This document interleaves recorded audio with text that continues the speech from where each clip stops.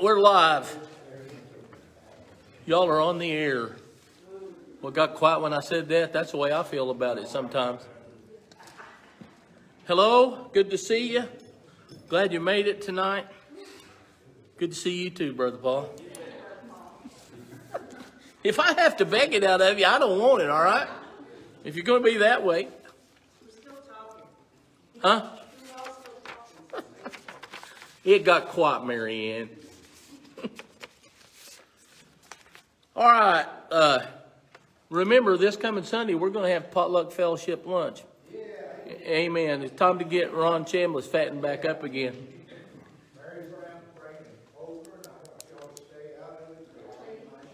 She promised him first serving. If he eats it all, he's going to live to regret it. I can tell you that. She just did that to be nice to you. She doesn't want you. A week from Saturday's the Easter egg hunt, and then Easter is 1 week from this Sunday. I know. I think Joel's got all that stuff. I'm pretty sure. The 11th, Kendra Barnett will be with us. She got in from Romania. Was it first part of the week or over the weekend? Anyway. So those are the major announcements. We now have the drain fixed on the baptistry, so we could get that thing cleaned up and get ready to dump people. I want to remind you all that on Easter Sunday, we will be doing dedications of babies, and we didn't get to do that last year because of COVID. And so we'll do that, and we're going to do one special one this Sunday for a complete family who won't be able to be here Easter Sunday. So that'll be a good thing to be able to do that again. Any other announcements? Next Wednesday nights, Awana Club will start back. The meal will be at $5:45. It's $1 a head if you want to come and eat. And then our Bible study will start at 6:30, as we try to every time. All right, get a copy of your prayer list out. I have not updated my prayer list this week, but I do know some people. I've heard from some people, so I can tell you who I know about. And if you know of someone we need to update or add or take off the prayer list, you can do that. Anybody heard a report? I haven't heard from anyone about Brother Dennis Taylor. Anybody heard? He had a bicycle wreck and broke a hip. And he had to have surgery on it, but I haven't heard anything since then. Yeah. Is that right? My goodness. Wheelchair for several months. Keep praying for Miss Marilyn Campbell. She's having some pain issues in her back, as well as Miss Joyce Green, and they're going to try to see what the cause is and what the cure will be. I appreciate you praying for my uncle Clarence Wilson. He is doing better. He came home from the hospital, non-ambulatory, but things are looking up. All right, keep praying for Charlie and Willeen. Ron, good to see you again, sir. Keep praying for Ron to put some weight on. I like not to know him when I saw him Sunday.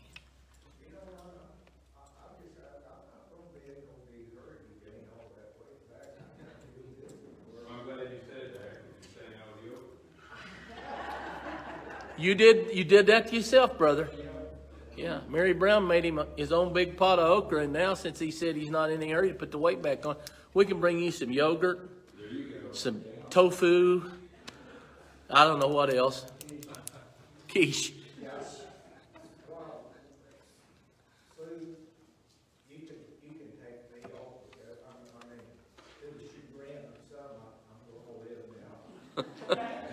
There was a pot going around.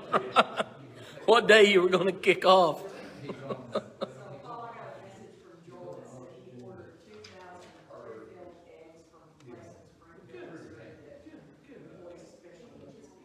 Okay, 2,000.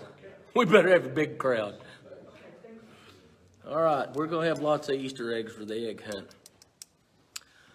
Keep praying for Angie. Pray she doesn't have to have another surgery. Our grandson Krieger, who sang for us Sunday, is facing potential surgery, and we're praying that they'll be able to do this non-invasively. So if you think about him, pray for him, as well as the boy's dad, Kirk.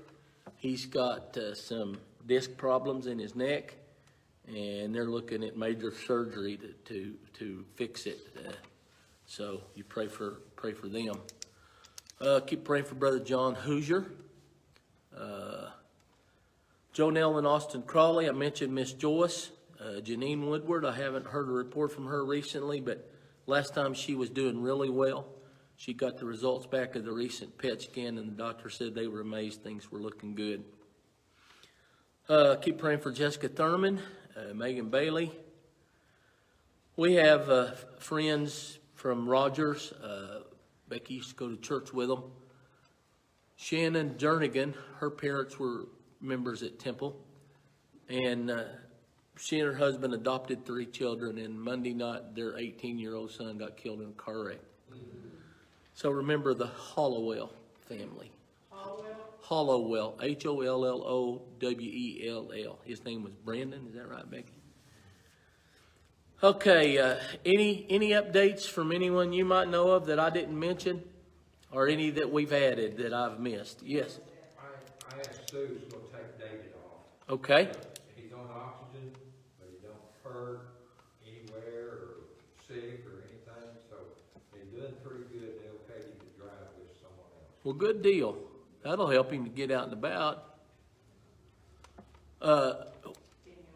Danny Pinkerton had to have surgery early in the week. Sent him home because he wanted to. Danielle said he shouldn't have come home, but he did. So now she's nursing him. And she told us he's going to wish he'd stayed in the hospital. So Becky sent her a picture on Facebook of Nurse Ratchet. If you don't know who that is, you're too young, all right? But anyway, yeah, pray for Danny Pinkerton. Yeah. I think you can take our friend John Meredith off, Sue. He's right under Chase and Savannah. I tried to call Scott Ramsey today, didn't get an answer. He could be fishing. You know, I don't think shingles keeps you from fishing, but you never know. Who else? Anybody we need to add? On our ladies, Stan Benefield, it was, Allie Parker's, yeah. Stan Benefield. Thank you, Sue. Anyone else?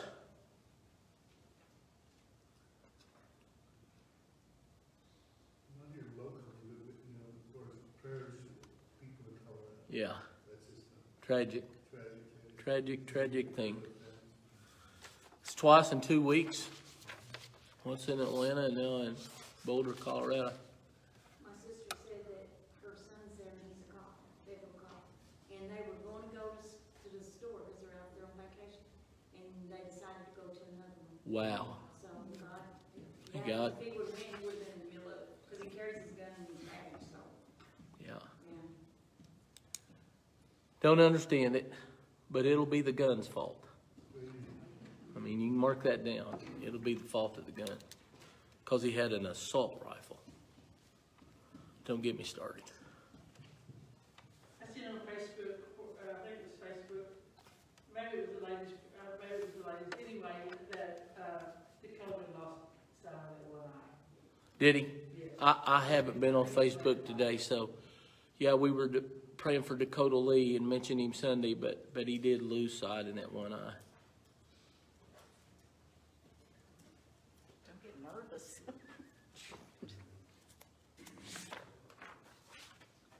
I don't trust her sometimes. She's sneaky, y'all. I'm talking about my wife, for those of you watching on Facebook Live, and I failed to welcome you all. See several watching. It'll be a great night, hopefully. Anything else? Well, in a moment, we're going to open the Bible back to Romans chapter 4, and we're going to have prayer on behalf of these we mentioned. Pray for safe journeys for those of our church family who are traveling. We have some unspoken prayer requests for church family and friends of church family and family of church family. and can't say, but the Lord knows. If all minds are clear, let's pray for these we mentioned tonight, and I'm going to ask Brother Ed, if he will, to lead our prayer, please. Father, we just thank you that we're able to come together in the middle of the week and study your word. We pray that you bless Brother Paul as he brings it to us tonight. Understand and get what you want us to do from it. Yes.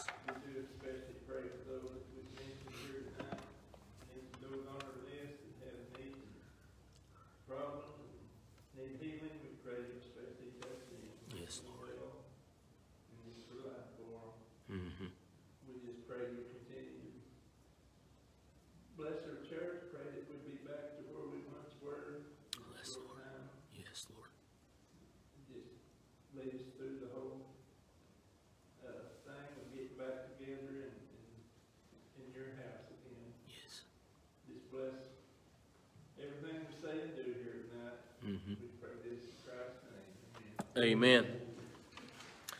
We had the boys, of course, over the weekend. Ben's an amener. I don't care what you say. It's amen.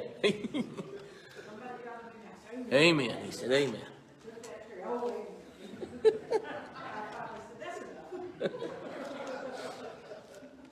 We enjoyed them. We had, see, we saw them in February of last year, right before COVID hit, and then we got to see them when they were baptized in February. But anyway, they're growing older. Romans chapter 4. Everybody get a copy of the notes? If you look at the title, I'm just going to go ahead and read it, and then I'm going to read part of that first paragraph that's in your notes and in my notes. What Paul taught about Abraham and circumcision. You know, there are some subjects and words in the Bible that makes a preacher, as well as the people who are listening, uncomfortable.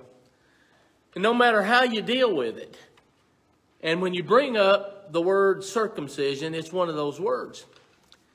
And I know there are probably some people who will have difficulty listening because of that.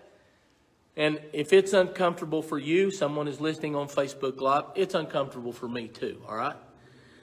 But since it's in the Bible, it's something that we need to cover.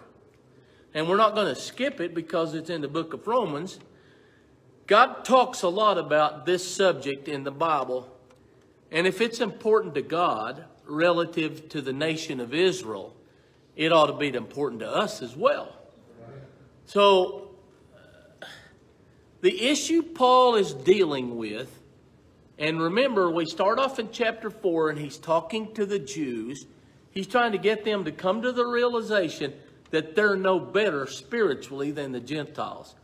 Just because they had the law, all right, didn't make them better than the Gentiles, and Paul brings it out because they couldn't keep the law either, all right? And then he's going to teach later on in Romans what the real purpose of the law was, and he alluded to it in chapter 2 and 3 as we went through that. So now he's entered into, in chapter 4, this discussion about Father Abraham. And last time we said one of the reasons he called out Abraham or singled out Abraham in his writings because it got their attention.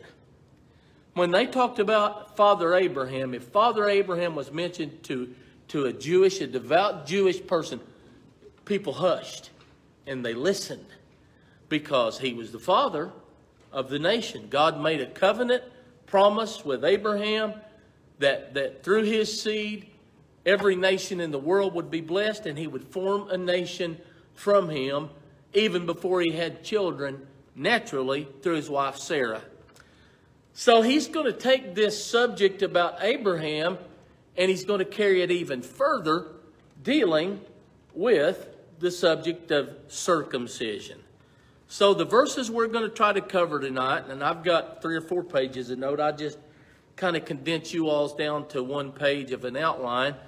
And if you have a comment, don't feel free to interrupt me, all right? Because I appreciate your feedback. So Romans 4, verses 9 through 12.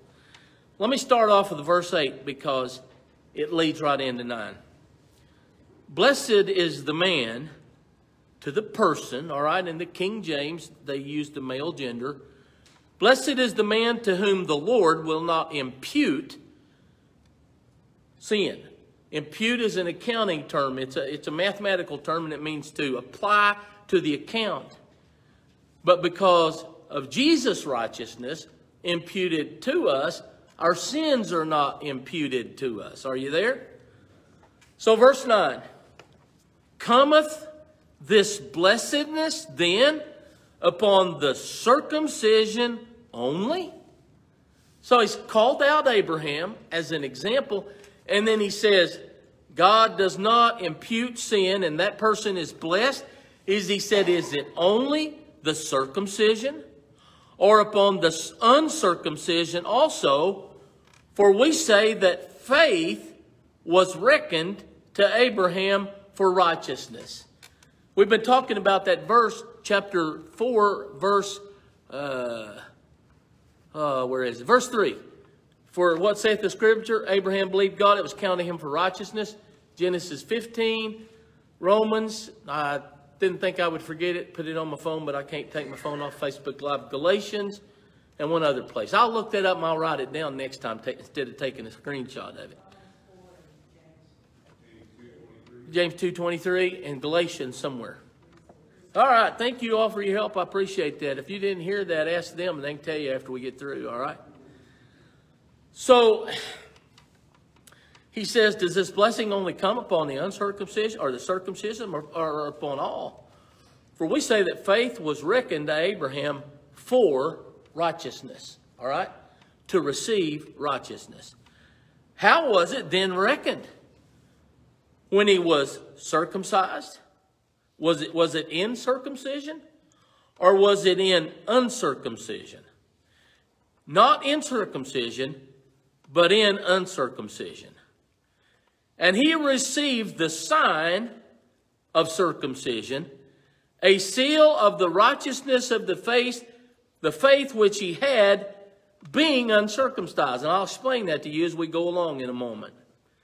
But that he might be the father of all them that believe, though they're not of the circumcision, that righteousness might be imputed unto them also. And the father of circumcision to them who are not of the circumcision only, but who also walk in the steps of that faith of our father Abraham, which he had before he was circumcised. All right? How many times did I say that word as we read those verses, 9 through 12? Well, I want to just give us a sense of understanding about circumcision.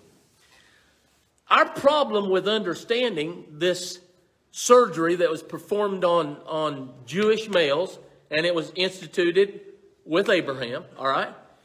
And it is still, in a lot of cases, and I might say probably most cases, performed on male babies at about 8 days of age. And I could go into a real lesson about that, but it doesn't have anything to do with this, so we'll make that for another time.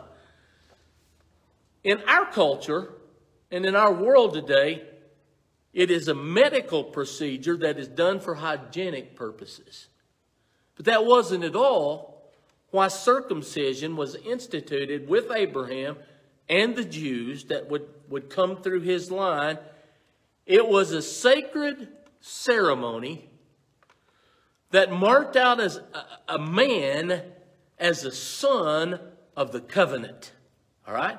This was the sign, one of the signs of God's covenant with Abraham. Now, he talked about Abraham receiving faith before he was circumcised. After he was circumcised, he doesn't answer, but we're going to answer this, all right? William Barclay was a great commentator, and let me tell you what he said. To a Jew, a man who was not circumcised was, quite literally, not a Jew, no matter what his parentage was. If he'd been born in an Israelite family, but he had never gone through this rite of circumcision, it didn't make any difference, all right? So he goes on to quote an ancient Jewish prayer, and I'll read it to you. Blessed is he who sanctified his beloved from the womb and put his ordinance upon his flesh and sealed his offspring by the sign of the covenant. That's part of a Jewish tradition written in their historical writings.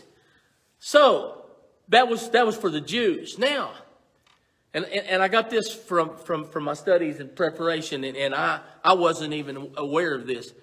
If a Gentile wanted to convert to Judaism, he had to do three things.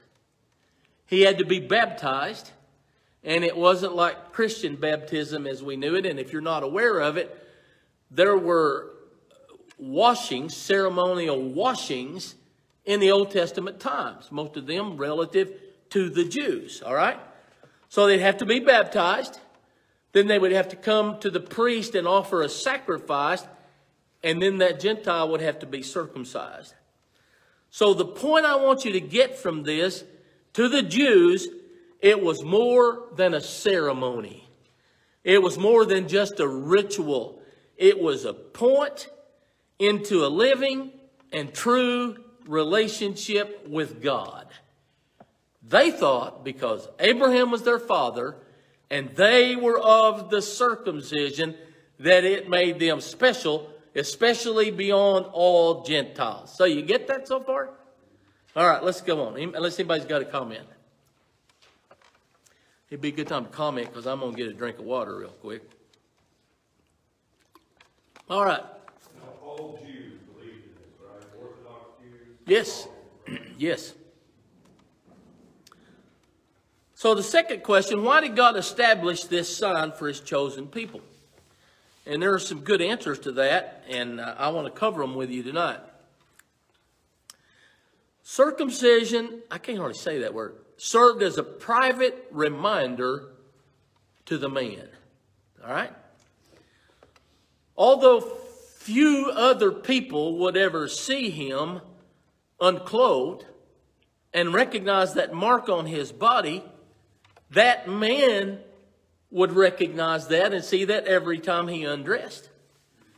No matter where a Jew went, no matter how far he traveled from Jerusalem, he had a private and personal reminder that he was God's man first and foremost. So it was a private reminder to a Jewish male, all right? The second thing we know is that it left that permanent mark on the body. Once a Jewish male was circumcised, he couldn't be uncircumcised. There's no way to go back and redo that.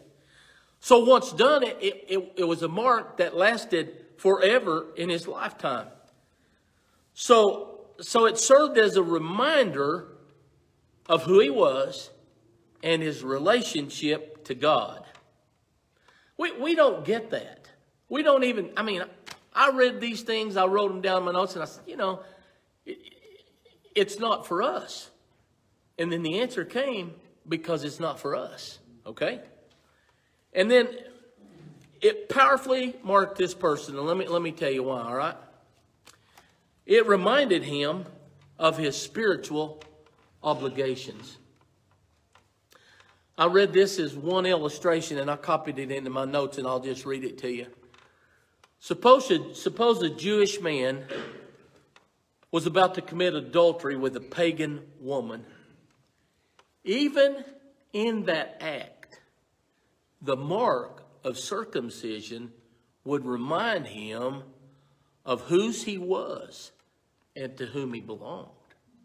So it was a great reminder, all right? So, do you think that most the Jews or even Jews today, do they think of it in this sense?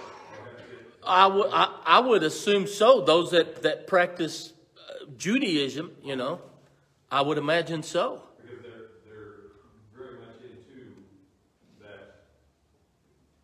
Right. Those rituals, the law. Yes. Right. The whole thing is a personal thing, like your own personal reminder of it. Because like you said, nobody's going to see it again, they know it again. Right. And so it's all personal.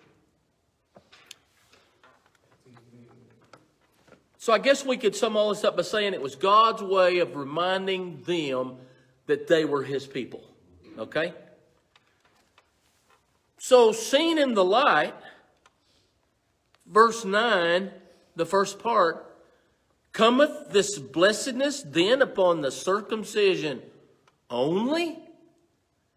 And if that's all that was in that verse, we'd have to say absolutely, yes, that is true. So, but you just hit on something. It is a definitive separation as far as those being God's people, Mhm. right? That there's a definitive, I don't know what to call it, marking, what you want to call it, but there is something to designate his children.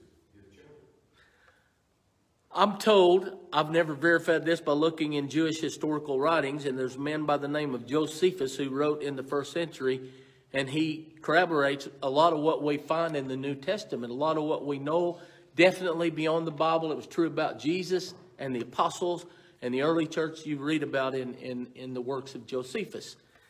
But I'm told that a Jewish male would get up every morning and he would say a prayer.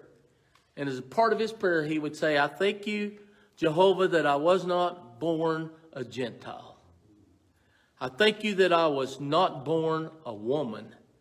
I thank you that I was born a Jew. Now, in that culture, they did not value womanhood as highly as they should have, all right? But to be a Jewish male set apart unto God meant something to them, all right? So, seen in that light, verse 9a, Paul says, is this for the circumcision only? They'd say, then must a person be circumcised in order to be saved? And that's where Paul's getting, okay? That's where he's getting with all this. But Paul, they would say, yes, they have to be circumcised in order to be saved. But Paul's about to show them, no way. Absolutely not, all right? So the rest of verse 9 and then into verse 11. Remember the context. He started it in verse 3. All about Abraham and the great question, how was Abraham saved? What shall we say? Verse 1, Abraham our father, as pertaining to the flesh, hath found. If he were justified by works, he hath whereof to glory, but not before God. But what does the scripture say? Abraham believed God, and it was counted to him for righteousness. So Paul is already established, and we've talked about it, that Abraham was saved by faith. Abraham believed God, and it was counted. In another place it says imputed. It was accounted to him, it was put on his account for righteousness. But they would say, the Jews would say, but since Abraham was circumcised, then does not that prove that the act of circumcision was also necessary for his salvation? Well, here's Paul's answer, all right? I want to read this to you again, all right? The last part of verse number 9. For we say that faith was reckoned to Abraham for righteousness. By the way, he just said what he said in verse 3 again there, okay? How was it then reckoned? Was he in circumcision? Well, had he been circumcised or had he not been circumcised? Not in circumcision, but while he was uncircumcised. He received the sign of circumcision, a seal of the righteousness of the faith which he had, still uncircumcised, that he might become the father of all them that believe, even those that are not circumcised, that righteousness might be imputed unto them also. And I love that statement, all right? So he didn't get circumcised and then start Yeah. believing, right? And let me show it to you, all right? Genesis 15:6. That's where the Lord reaffirmed the promise to him again. And Abraham was 85 years old. And it was there that the Bible says, first time, Abraham believed God and it was accounted to him for righteousness. Now, you can turn over there. I'll just tell you about it, all right? 14 years later, Abraham was 99 years old. Genesis 17:24, Abraham was circumcised. 14 years, if you don't mind me saying it this way, after his circumcision. 14 years, 14 years after he believed God, then came the circumcision. I said it right there, sorry, all right? After his salvation, So was circumcision necessary for Abraham's salvation? Not according to the word. Abraham believed God and it was counted unto him for righteousness.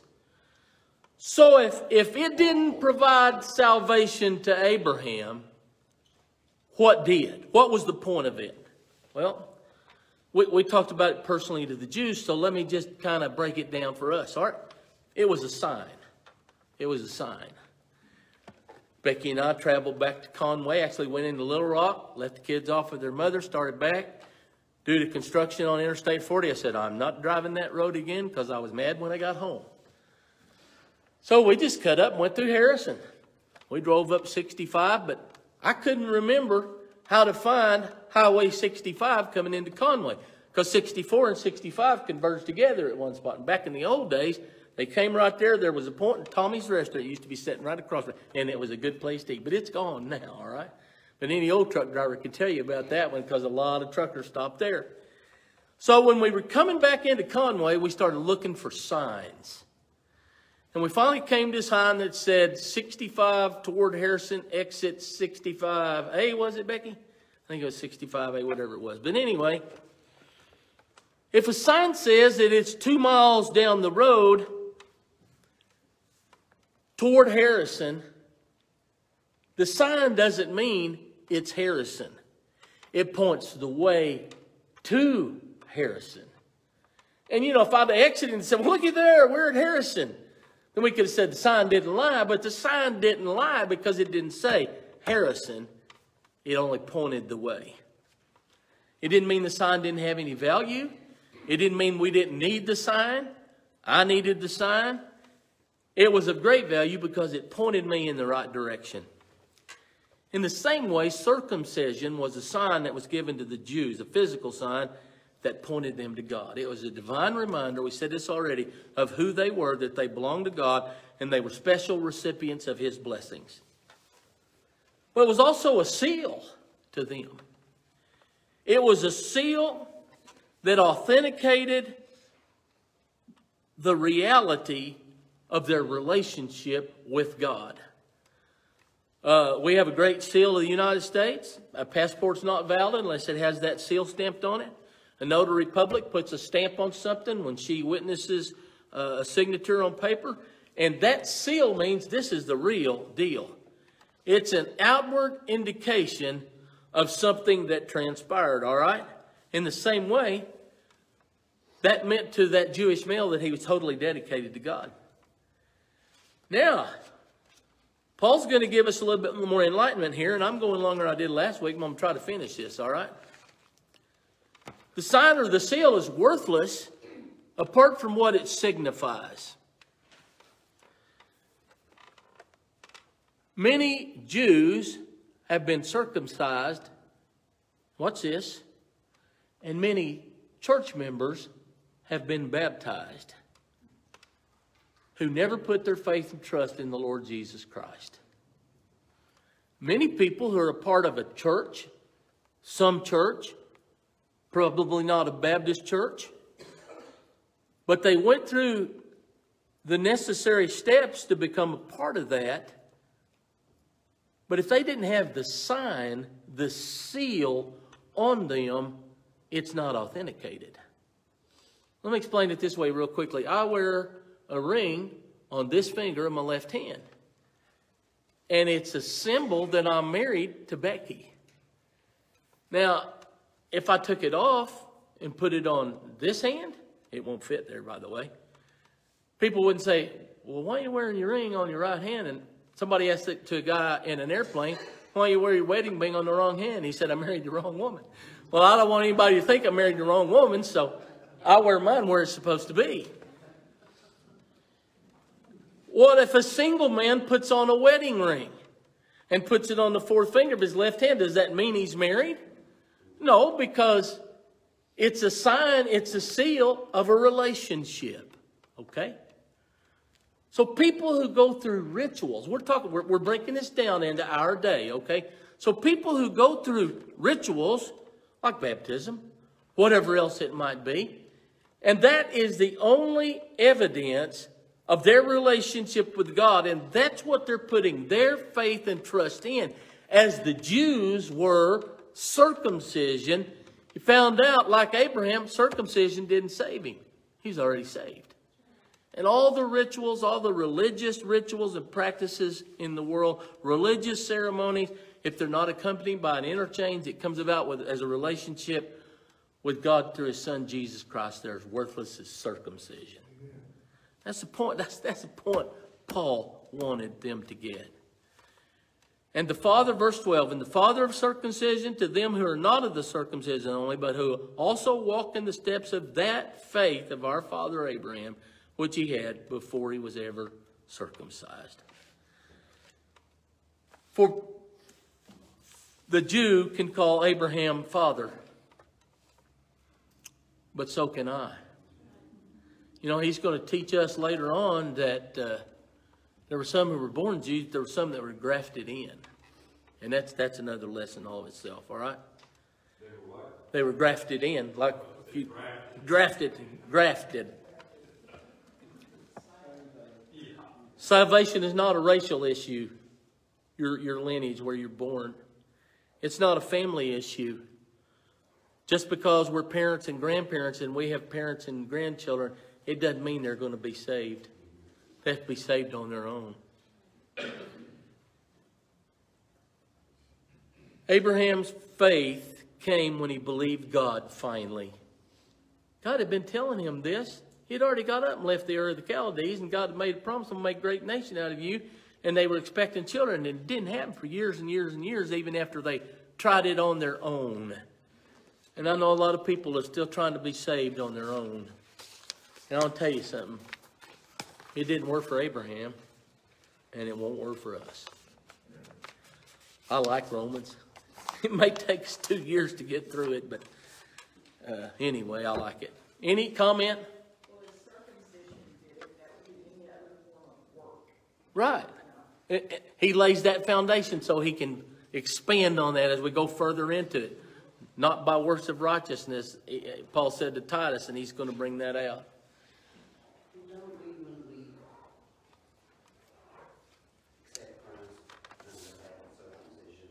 Sure, sure.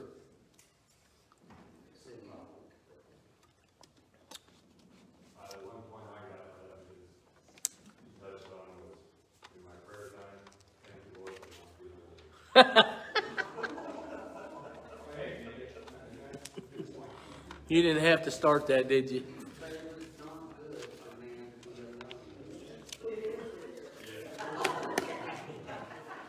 So before Darren has to fight his way out of here, and by the way, if anybody on Facebook Live heard that, ask Darren. I'm not going to repeat it, okay?